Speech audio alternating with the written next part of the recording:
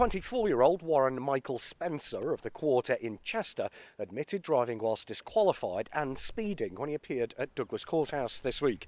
The court had police had been carrying out speed checks at Hilbury on September the 12th last year. At 8:35 a.m, officers spotted his Alfa Romeo doing 54 miles an hour in a 40 zone and issued him with a fixed penalty notice. However, when that wasn't paid, further investigations discovered he'd been banned from driving by magistrates in the UK for 16 months in November 2016. His advocate said he hadn't realised the UK ban would apply in the Isle of Man.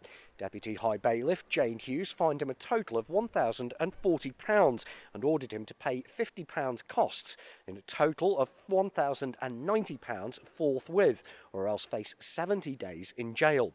She banned him for another 8 months from the roads, reminding him that ban counts both here and in the UK. More music for the Isle of Man. 3FM.